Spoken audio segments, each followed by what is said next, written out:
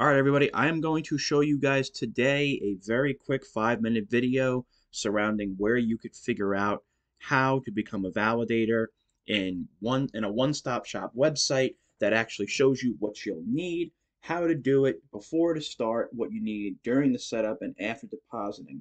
So let's get started. So you have the recommendation disclaimer here highlighting basically that hardware suggestions are constantly evolving, and with technological innovations in blockchain, specifically since we're a fork of Ethereum 2.0, you have to be ready for sharding. And for anybody who doesn't know what sharding is, it's basically partitioning a blockchain into multiple subsets so that the load of transactions are not just technically on Ethereum full nodes. It basically assists, in lack of a better word, with scalability. So that's the first thing. So you're going to need this type of hard drive here. You're going to need 1 TB for the mainnet execution chain, growing with the 1 GB per day. PulseChain fork with all of the Ethereum system states. So in addition, it is growing in size over time, and the introduction of sharding will also increase storage, memory, and bandwidth requirements. Now, when will sharding occur? I don't know. The speculation, I don't even want to give you guys a time because I just don't know. So you're going to need that. You're going to need a specific CPU to check with client documentation to ensure the hardware you want to use is sufficient and supported. Resource usage can vary significantly between clients. You're going to need, obviously, an internet connection. If you don't have an internet connection, how in God's name are you going to do this? So you're going to need very reliable and as close to 24/7 as possible without interruption. I repeat, if you are going to be a validator and you're in an area that loses internet connection every now and then, it's probably not recommended to be a validator. Like, for example, for me, I live in an area that sometimes the internet goes out arbitrarily. So for me, it's not the best case scenario to be a validator. Even though it's not very frequent this happens, I'm not going to run a validator as a result of this alone. So ensure your bandwidth can't be throttled and isn't capped so your node stays in sync and will be ready to validate when called. You need enough upload bandwidth as well, so this is what you're going to need. And this is from last year, mind you. So this is all subject to change. Like it says here, it's likely to increase. This is all subject to change.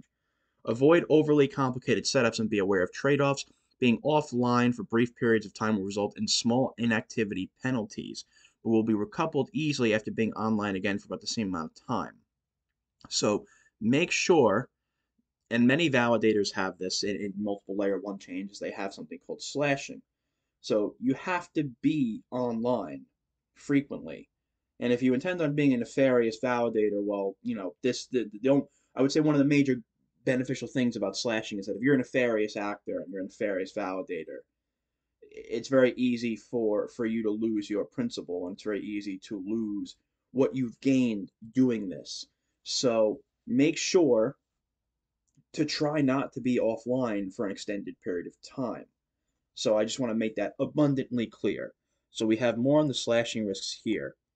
So during setup, you're going to need your chosen hardware and operating system.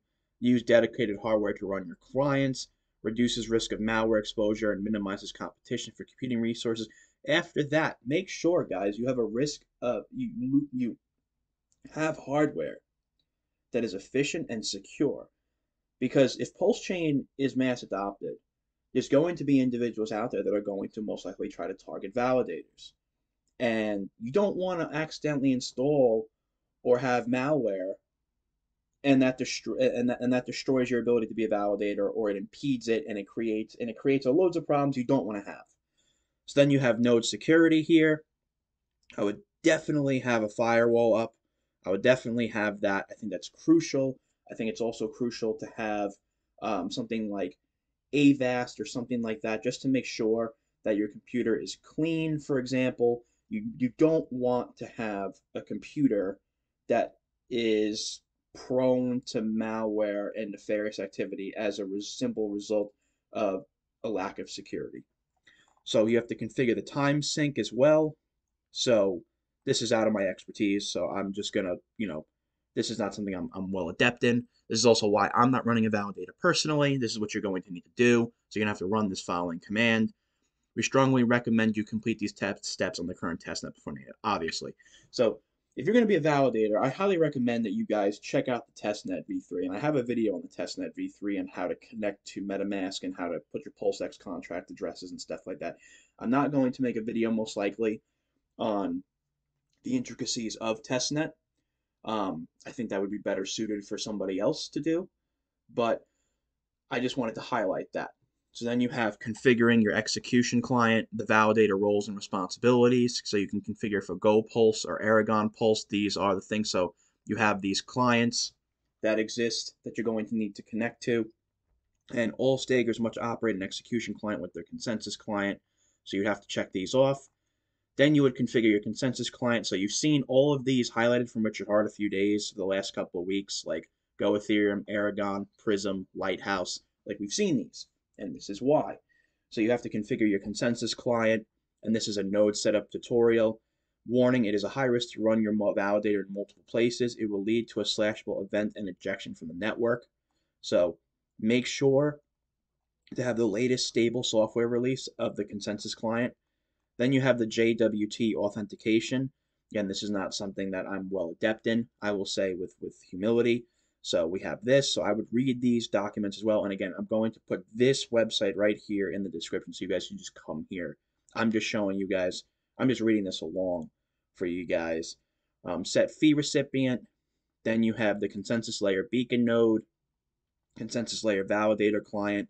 And then after depositing, protecting your funds using monitoring software and learn how to handle different real world scenarios.